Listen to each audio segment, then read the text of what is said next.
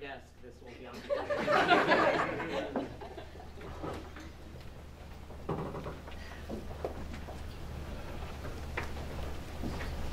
So for those of you who know me, weeping is not a surprise.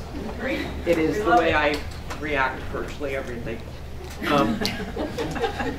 But I realize that does sort of shatter the image I have among some people who like to describe me as tough, unyielding, ideological, and so I say guilty as charged, but you know, there's a part of me that's not like that. So first of all, let me thank you so much for this award.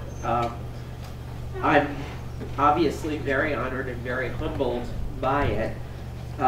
First, of course, because of who it's named for. Professor Tamar Frankel has been the gold standard for those of us who care about fiduciary issues. She's guided, she's inspired us. Although diminutive in stature, although I noticed I'm about the same height as you, so maybe I shouldn't use that. She stands head and shoulders above all of us in this world who care about fiduciary principles. So receiving an award named for her, it's wonderful. So, and I certainly want to thank Dallas for speaking on behalf of my old friend, Bob Muggs. I know this award was not very old, and I have the privilege of knowing all three of the prior recipients, and they too make me honored and humbled to be in their company. So people ask me all the time, why did I take on this challenge? There are all sorts of speculation. You know, was I burned by some terrible investment advisor? Did I lose all my money? Did relatives and friends lose all their money? And the answer is, of course, that's a wonderful, wonderful story, but it's actually not a motivating factor. Although I will say, as someone over the years who has relied on relatives and friends to give me financial advice that turned out to be awful, there is an element of the personal in this. But that really wasn't the reason that I started on this project. I started on it because immediately after I was confirmed, we had a staff meeting. We have an executive staff meeting. Jim had to cancel it today because we were all here. A meeting daily of the office directors, and I gave them an assignment. You know, in my first life I was a high school English teacher, so I just can't resist giving people assignments. And I gave them an assignment, and the assignment was the following. Assume for the sake of argument that you, not me, had been just confirmed by the Senate. So now you're the assistant secretary. What are the 2 or 3 things that you would want us to take on as projects over the next 4 years? Because I only thought we had 4 years. And interestingly enough, virtually everybody that came to that staff meeting the next day flagged this as something that we needed to do. That we needed to do some work on the definition of fiduciary. And they told me about the cases that our field people had been working on, where it took them so much time and effort to try to establish the fact that the people were fiduciaries.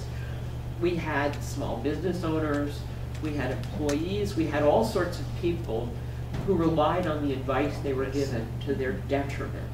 And when we tried to hold those people accountable, they hid behind the 5-part test. Now, as an aside, when the 5-part test first came out in 1975, I thought it was, let's see, I was going to say stupid, but I just didn't understand the legal basis for it. It didn't seem like something that was grounded in the statute because it was so divergent from the statute. And I remember having my friends at the Department of Labor, of course I was just out of law school myself, and I remember having my friends at the Department of Labor tell me that they needed to do it to calm the the fears of the financial services industry that giving the kind of professional advice they would be giving to planned fiduciaries, they wanted to know that they weren't going to be sued because the advice turned out not to be the result turned out not to be as positive as they thought it was. And the courts actually have taken that as their, as you all know, have taken on a not a retrospective view, but a what did you know at the time that you made the decision, and how are you following prudent rules at the time and procedures at the time. Last night at dinner, when Dallas was talking about the ESOP part of it, I had no idea myself that that was even part of it, but it doesn't surprise me that the people who advise ESOPs, even back then, were very interested in making sure that their advice was not subject to strict fiduciary rules, and we still have problems in the valuation context with ESOPs today. So, having had the best advice of my longtime career staff, I decided to move forward on it. It was something that I thought needed to be done, and honestly, the two reasons I decided to go forward was it was the right thing to do, and I thought it was something that we could do, that was within our purview. Now, Alan at the time, and I'm sure others at that meeting thought I was crazy. Alan did ask me whether I really fully understood the opposition that we would have from the financial services industry, and of course I said yes, because I worked on Capitol Hill for 16 years, and I watched as lawmaker after lawmaker tried to make changes in the regulation of financial services, whether it was the insurance industry, the mutual funds, the banks, whatever. And I saw them not be overly successful in doing that. So I think I, at some level, did understand the level of opposition we were going to get. But I certainly can say that there were moments in which I thought, I never thought we'd lose. I did think that we wouldn't be able to put out as strong a rule as we did. And I think that is part of the tribute that I need to pay to some other people. I know I was told that I shouldn't thank the staff, but I never bothered to listen to anybody anyway, so I of course am going to thank the staff. And I'm actually going to talk about a couple of heroes that I have. First of all, I had wonderful deputy assistant secretaries. The hardest day, I think, in my career at the Department of Labor is when I had to go to Tricia Smith and tell her that I was poaching her top ERISA lawyer, Tim Hauser, to come and be my deputy. It was not a pretty conversation, but it was the right thing to do, and I'm grateful to Tim. I had two political deputies. First, Michael Davis, and I was reminded of the advice that Michael gave me when Barb was talking, and some of the others on the panel were talking, because Michael used to say to me, the one thing you need to know is people do what you pay them to do. And if you pay people to sell this product, whether it's a good product, a bad product, they're going to do it because people do what you pay them to do. And, you know, I didn't have much management experience when I came to the Department of Labor, and it was the thing I thought was my biggest vulnerability. I didn't have any management experience. And Michael used to say to me when I would lament the fact that I didn't ever know whether I was doing the right thing in terms of management, and he would be like, well, you listen to people, and that's the most important part of management experience. But Michael was a very sage person, and this people do what you pay them to do was something that I never lost sight of. So Michael was with me when we started this process. And then Judy Maris, Michael's successor, stuck around, is still with us, adding value to moving the process along.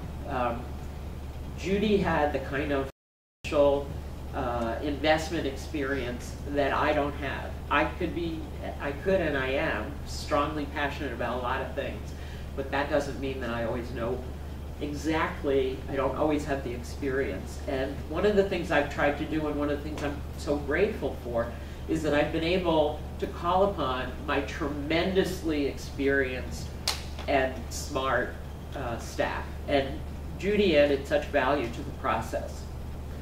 One of the things that used to irritate me when the press would report the industry comments, you know, the industry would say, that, and they're still saying if you read the lawsuits, the industry would talk about how the people at the Department of Labor really were basically uninformed.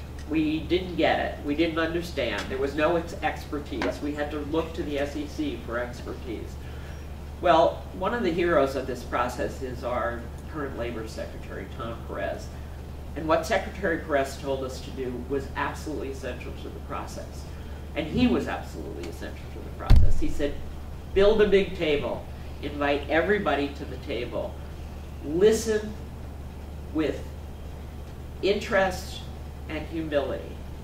And that's what we did. And so even in times when the industry wasn't particularly willing to be helpful to us, I always, and I've said this publicly before, I always learned so much from the meetings that we had with the industry and their comment letters. I'm not sure that they intended for us to get the kind of information we got, but it was very, very useful. And what we did was, led by Tim and my career team, what we did was to sort through the information we got. Because there was always in every comment letter, in every meeting, as much as there was a lot of bluster, there was always at least one nugget of good, useful information. And I understood, although it took me a while to understand what Tom Perez was talking about humility. You know, I wasn't quite sure what he meant at the beginning. But I think our rule represents humility. Because lots of times in my career, I've started out with an idea that I thought I was absolutely right on. And you're never absolutely right. And to be able to say that at the end of the process, we listened, we learned, and we acted on the information we got. We sorted through the information that we got from the industry, from all of our advocates as well, and we sifted through that process and took the information that we needed to build a bigger, stronger rule, and sort of ignored the rest of it. But the process, the open process, there wasn't a meeting we turned down, as much as I will be willing to admit at times I was like, oh, do we have to meet with these people again? I must say I felt in many instances part of Groundhog Day, the movie. It was like Groundhog Day, DOL version. But every one of those meetings we took was of value. And the meetings that we're taking today to talk about compliance assistance and try to help people in the industry to move forward in compliance are also very useful. And several of you said it on the panel, and I want to really thank all of you, because I found everything that you said to be illuminating and in some cases embarrassing. I don't really like to hear people say good things about me. But it was a very wonderful process, and it was a very useful process. And it is remarkable. I find it remarkable myself that we were able to strengthen the rule. And that is a tribute to the ingenuity, intelligence, committedness of our career staff, and also to the political leadership. There are a lot of people in this room who aren't part of the EBSA staff, which are part of the EBSA family. We have our representative from our Congressional Affairs Office, and happy birthday, Jenny. I understand it's your birthday today. We have Mike Trupo and Jason Serby, who come to us from our press office. We had our policy office involved in it. You know, there were times where I thought, do we really have to have all these people? But I'm always accused of the Department of Labor of considering too many people on my team. Because, as I've said to many of the reporters who have asked me, this is a project that it didn't just take a village, it took 2 villages. And I'm sure and the people in the front office, Ali is not here, Ali Power, who started as my chief of staff, who now works for the secretary. I'm not going to pretend this is the Academy Awards where I'm going to recognize everybody. But I really want to say, I want to talk a little bit about my family, because people ask me, you know, why do I have this drive and this passion and this commitment? And it's really all about the family. My parents, I come from a, I always considered it to be a big extended Italian family, and I know there are bigger families that are family, but my parents had a strong sense of justice, and they encouraged all of us to think about, you know, I didn't come from a wealthy family. My father was a blue-collar worker. My mother spent most of her years in the non-paid volunteer workforce, except for that period in World War II when she was an airplane mechanic. I used to call her sometimes Rosie the Riveter, because that's the kind of stuff she did in World War II. But I know I was a source of frustration to my parents all the time, because I'd always be butting into other people's business. I'm really terrible about advocating for myself, but if I think you've been slighted, or I think there's something that you've been victimized for, I'm going to be there fighting for you with all the passion that I can. My parents used to call me, and some of you may be familiar with this technical term, a Badinsky. Anybody ever heard that term before? And my grandmother used to say, someday you're going to get in a lot of trouble for sticking your nose in other people's business. And so, but this was a terrible, actually I thought it was a positive, but I don't know that my parents necessarily thought it was. But one day my father sat me down and gave me the talk. Now, it's probably not the talk that you're thinking about. This was, he shared with me some sage advice that he got from his commanding officer in World War II. And many of you have heard this story before, but for those of you who haven't, I'll repeat it. So he sat me down and he said, look, my commanding officer, the people in my company were all young, they were mostly enthusiastic. It was the draft, so you know, it wasn't like today where people have to volunteer to be in the military. And he said, the commanding officer said, you know, when you're in war, you have to fight every fight. You have to climb every hill. You have to defend every location. But in your life, you can pick the hill that you want to die on. And that was his advice to me, to get me to tone down my Badinsky tendencies. He only partially succeeded, but it has certainly been the driving principle that I've had in my adult life. When I worked on Capitol Hill, there were lots of projects that I worked on. There were lots of bills that I worked on. And I had some wins and I had some losses. But I always think that the issues that I decided to pursue were things that were important. Sometimes my siblings didn't learn that lesson from my dad, but I did. And so that day, when everybody was telling me this was a very important thing for us to do, and Alan said to me, are you really sure you want to take this on? I decided this was a hill I chose to die on. Hopefully I didn't die. It's never going to be over. We know it never ends. But I hope we've taken the first steps in this rule to change the world, to change the culture. Because the most important thing is to make sure that if we have tools at our disposal to make things better for other people, that we employ those tools and that we develop new tools. I have no way to thank my staff. People give me credit for this. It's not me. So maybe I was the front person for the band, but if people weren't playing behind me, there would be no music. Who knows what my next foray into public life may or may not be, where I may go after this. But I will tell you this, that wherever I go and however long I live, I'll keep fighting. Thank you.